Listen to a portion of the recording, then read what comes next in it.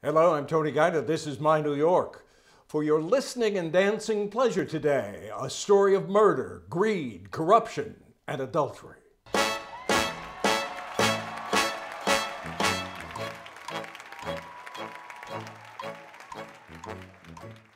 The Broadway burlesque Chicago, now the longest running American musical in Broadway history, 25 years. A revival that razzle-dazzled audiences from the moment it opened in 1996, starring Bebe Neuwirth and Anne Reinking.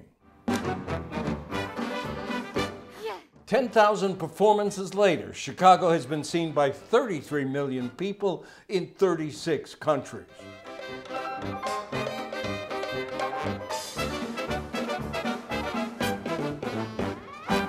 The staggering success of Chicago is even more stunning considering the fact that no one wanted to touch this show.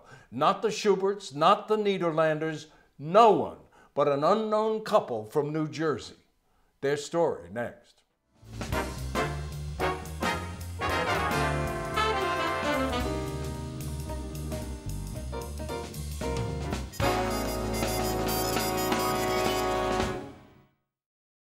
I am so delighted to welcome to the program Barry Weissler. He and his wife Fran produced Chicago, the revival that's on Broadway now. Unfortunately, Fran can't be with us today. Hello, Barry, welcome. Oh, welcome. Thank you for having me, Tony. It's a delight. I wonder, 25 years on, do you still sometimes wonder at the improbable circumstances of your success with this show? No, not the success, Tony, because Fran and I believed in this production from the get-go. It's something else. When we look back to how the journey began and where it is now, it is the magic of theater that something like this is possible. And it's been proven out by Chicago's long life.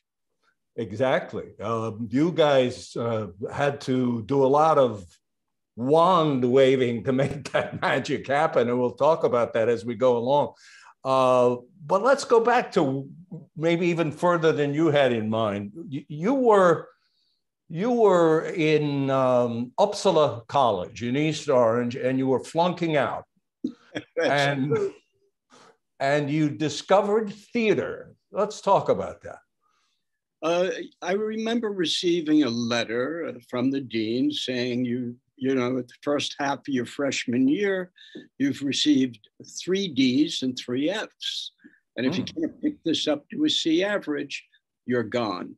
And Uppsala in those days was the only school one could get into without an SAT passing grade. I just was not capable. I was somewhat illiterate in those days. My educational background was stunted. And here I am wandering there in a deep depression, not knowing what the next step could possibly be, wandering in the back parking lot to a little cottage that must have been, you know, a handyman's abode years ago. Murmuring was coming from the walls and the barn doors, the sliding barn doors, and it just sort of drew me to it. I opened the doors, discovered it's the college's little theater on campus, rehearsing a piece of Shakespeare, Measure for Measure. Didn't know what it was at the time, learned later. Went in, sat down in the back, and I was home. It was comfortable, it was warm, it was embracing, and that was the beginning. I never left. What do you think it was about that experience, Barry, that reached you almost immediately? Who knows what spiritual moments occur to a human being, why you pick one mate over another, why you pick an occupation that you do. Who knows? It just felt right and it felt comfortable. And that's all she wrote. You told Michael Riedel for his book, Singular Sensation, he has a quote from you in that book, said, "The theater saved me." Yeah. when I think of what I could have become without college education, without any desire but to do things that were poetic, romantic, and magical. And what were those things? I tried, I don't know if you're going to get to it, Tony, but I tried bullfighting. I failed. Well, you didn't get gored, I hope. What's that, Tony? You didn't get gored, I hope. No, I never got to that level, believe me. How does one fail at bullfighting? And where was this? You fail when you're so frightened you don't want to go into the ring. That's the number one failure. I tried being a chef. I tried writing. None of those things fell into. I wanted to be an athlete, a professional athlete. None of those things occurred. Now I do it all. Yeah. I can create a bullfighting play. I can create a food play and be a famous chef. I can do it all. That's what theater brings you. And you, I'm told you were a fairly decent character actor. Did you have much ambition to actually be on the stage? That's all I wanted to do, was be an actor. That's how I started at Uppsala College as a character actor. And then I met Stella Adler and studied with her in the late 50s, early 60s, with a buddy of mine, Bob De Niro. Remember Robert? I've heard of him. And to him. You have Bob De Niro, Alvin Ailey was there, Lee Grant was there. Oh my goodness, Warren Beatty. We had quite a class. Marlon Brando had left by that time, but she's responsible for my becoming a director and then a producer. She gave me the anchors, the understanding of theater and how to break a script down and what should be put in front of the public and why. Those were all the things that began with Dear Stella. I've heard, by the way, that Robert De Niro has gone on to have a fair amount of success, but haven't seen him much lately. Maybe you have. He's his own person, let us say. Yeah, I get that impression. Let's jump ahead a little bit. So you found theater, and you're getting deeply involved, and you meet Fran. Let's talk about that. And you formed something called, it is called the National Theater Company. Is that it? That is correct. And the company that I had before that was called the National Shakespeare Company. I gather all these honorifics, you know. Everything is, it wasn't very national. It was New York City and West Orange, New Jersey. And I met Fran at a small theater in West Orange in a shopping plaza. We became friendly and stayed friendly for, what is it now? We're married about 54 years and we knew each other before that. I think it's working. I think it's work. And the idea behind those companies, as I understand it, Barry, was you were going to do classic work, classic plays with professional actors on tour around, New Jersey and other places. And but you ran into an immediate problem in the idea, the way you guys you and Fran had constructed the idea that these were going to be in public schools. This is very true, Tony. We thought it would be easy to just bring a piece of Shakespeare or a children's piece of literature like Tom Sawyer or Swiss Family Robinson. But what we found out is you can't charge during the school day in a public school. So these two newcomers to the theater world, these two Jewish men and women, went into the Catholic school system. And lo and behold, we could charge 50 cents for the elementary schools per student and $1 for the high schools. And that was the beginning of our business. And it just grew. Yeah, sure did. I was drawn to a report of a couple of early productions. They were one-act plays by Chekhov, two of them. and you needed a good actor, and you called an old buddy, didn't you? That's it. That was Bobby's first job out of acting school. Can you believe that? De Niro, we're talking about. Robert De Niro had him on the road. He got a call at a girls' academy in Peapack, Gladstone, New Jersey. Still don't remember. I can't remember the name of the academy. And it was the gentleman who did Greetings. Oh, yeah. It's I can't pull out the name either. But is this where he was making $50 a week and you offered him 65? I don't remember that, Tony. If it's colorful enough, put it in the story. Okay. I don't remember that. I remember that he wanted to leave and start filming. And I said, we have no way to replace you. We didn't have understudies. He helped me carry the sets in and out of the schools off the top of the station wagon. I couldn't lose him. And I told him he owed me. So he called the gentleman who directed the piece, whom we can't remember, and did all of his shooting late afternoon into the evening. And then we played 10 o'clock in the morning and 1 o'clock in the afternoon. So there's plenty of time for him to get to New York and do the first piece. Yeah. So you're doing these productions on the road, and at what point did you decide, hey, we somehow need to turn this business to getting something on Broadway? Or were you always thinking that way? Oh, no. We were just working day to day and living hand to mouth. We weren't even thinking of Broadway. Broadway was a magical kingdom that had nothing to do with St. Aloysius Academy in New Jersey, where we were doing Aladdin in its magic lamp.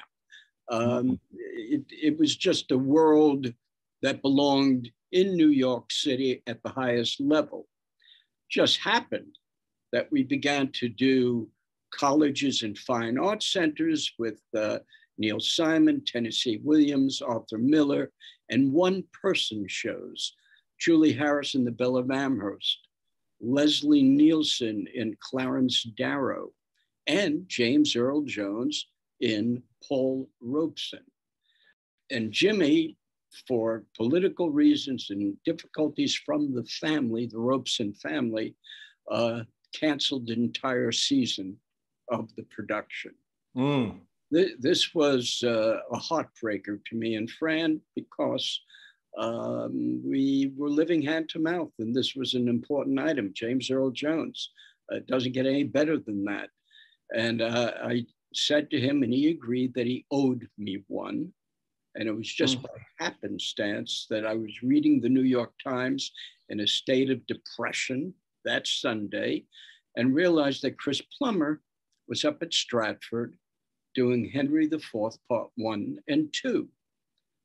And I was used to doing Shakespeare by this time, and I called the Stratford Stratford Festival, spoke to Charlie Parker, still remember, and told him that I have James Earl Jones, which I didn't at that time, and would he ever consider canceling one of the Henrys, and we would deliver James Earl Jones as Othello with Chris Plummer playing Iago.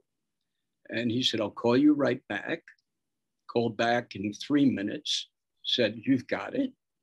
They agreed to pay for everything. I needed only one thing, James Earl Jones, because he didn't know that I had offered him to Stratford.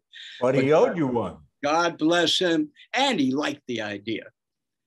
So that was by happenstance, our first really grown-up production that we took out on the road after Stratford and did enormous grosses. And then Dear Cy Leslie from CBS Fine Art Films wanted to document the show. So he gave me enough money to dress it up, re-rehearse, and bring it to the Winter Garden in New York City. And that's all she wrote. That was, as I understand it, that was your first Broadway production. Yep. Othello, James Earl Jones, Christopher Plummer. Happenstance. Yeah. What was that, 1981 or 2? We toured in 81 and came in February of 1982. And guess what? The Weisslers win a Tony with their first Broadway production. Which award was it, for revival or? The best play revival. And we also had Medea running that year, Bob Whitehead's production with Zoe Caldwell, and she won for Best Actress in a Play.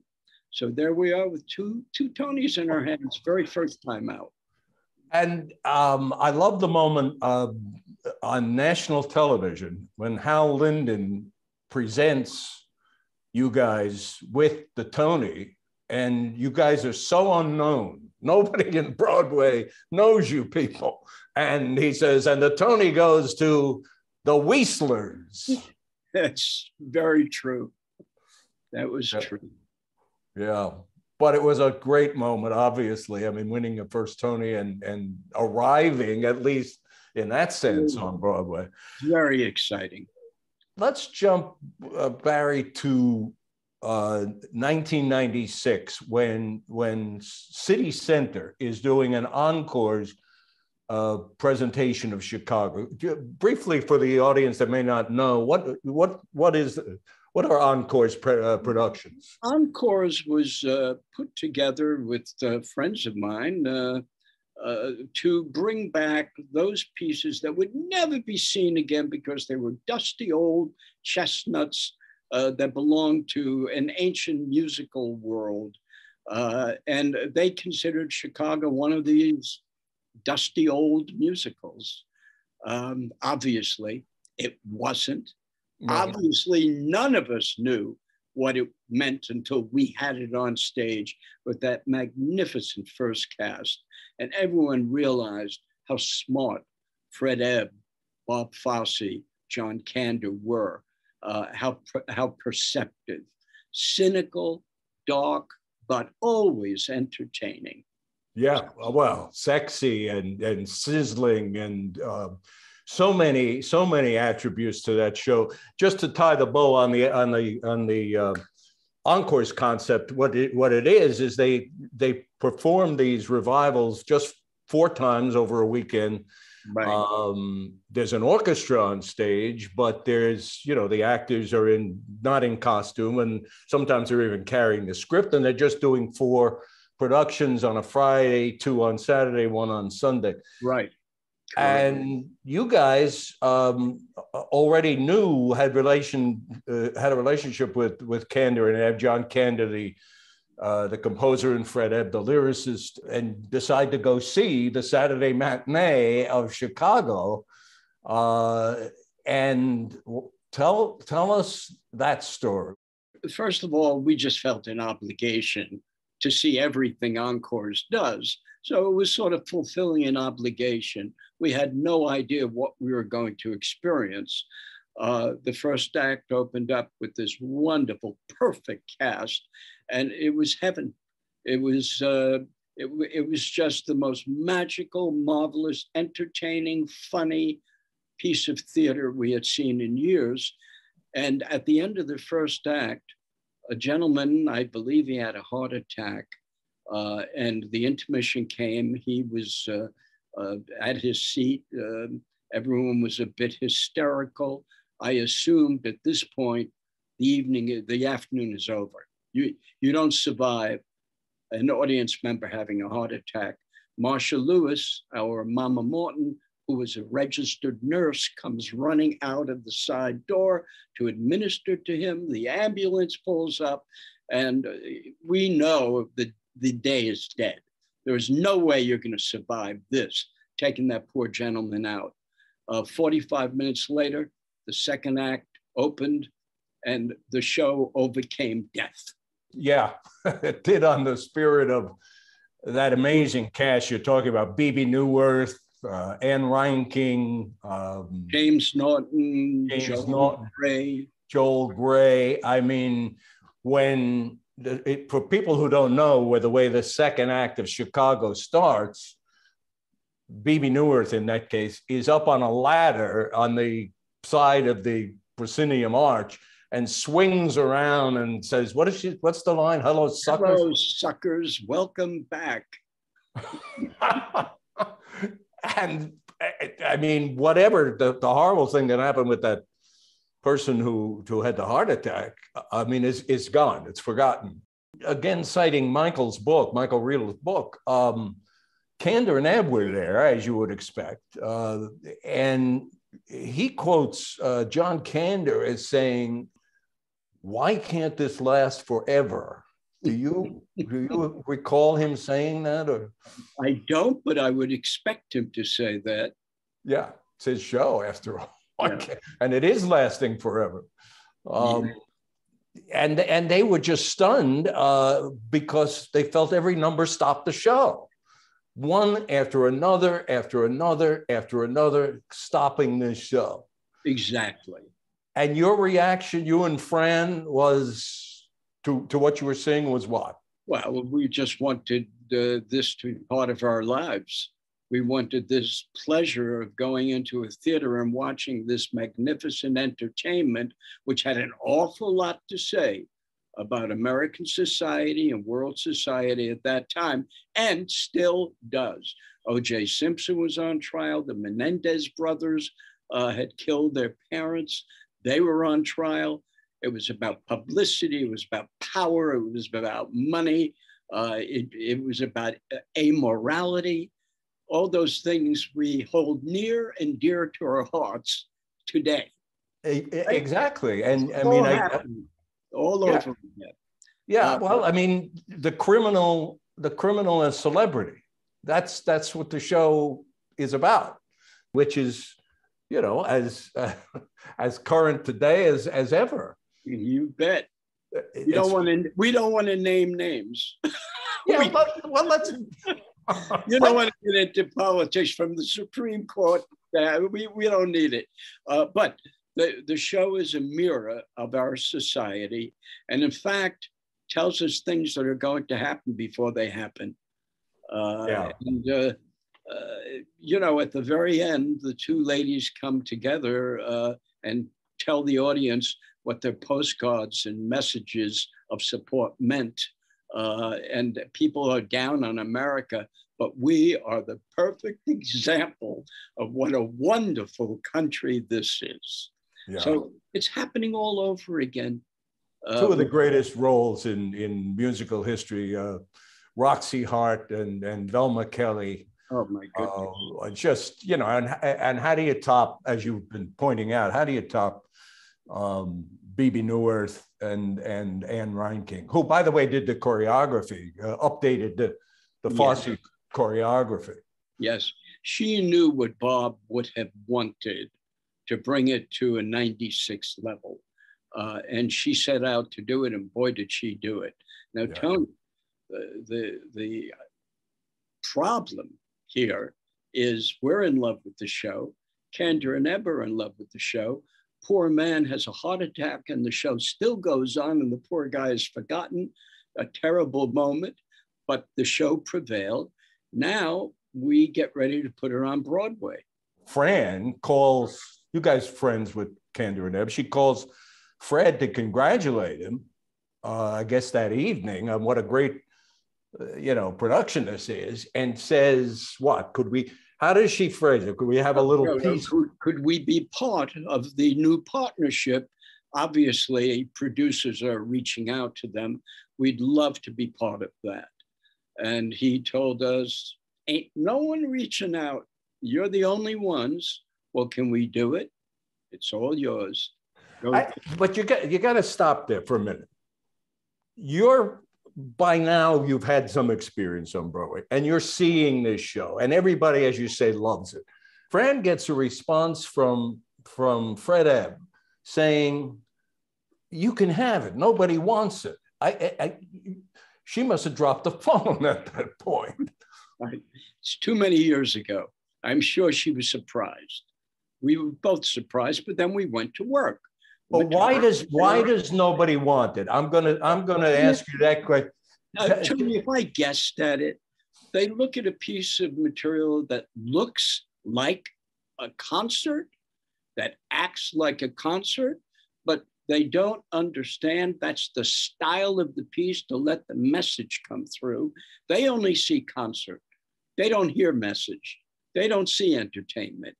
I thought, I didn't even think Fran and I were crazy. I had no doubts, not for one single second, that this was something people would want to come see. I didn't realize it would be the hit it became, or that it would run this long. I didn't think about that. All we thought about was, let's get to Broadway. Now the problems begin. Barry, I'm gonna halt the story there and keep the audience around, gonna tease them for you to come back next week and tell us how you got from that point of starting to put together a budget, a modest budget for a Broadway production of Chicago, and how it finally came about. Are you willing to come back and tell us that story? I will find a way to do it, Tony. Yes. Folks, you are not going to want to miss the rest of this story. It's astounding what Fran and Barry Weissler had to do to make this happen. Chicago, 25 years on Broadway, the longest running American musical in Broadway history, and they are responsible. You want to hear the rest of this story. Come back and see us next week.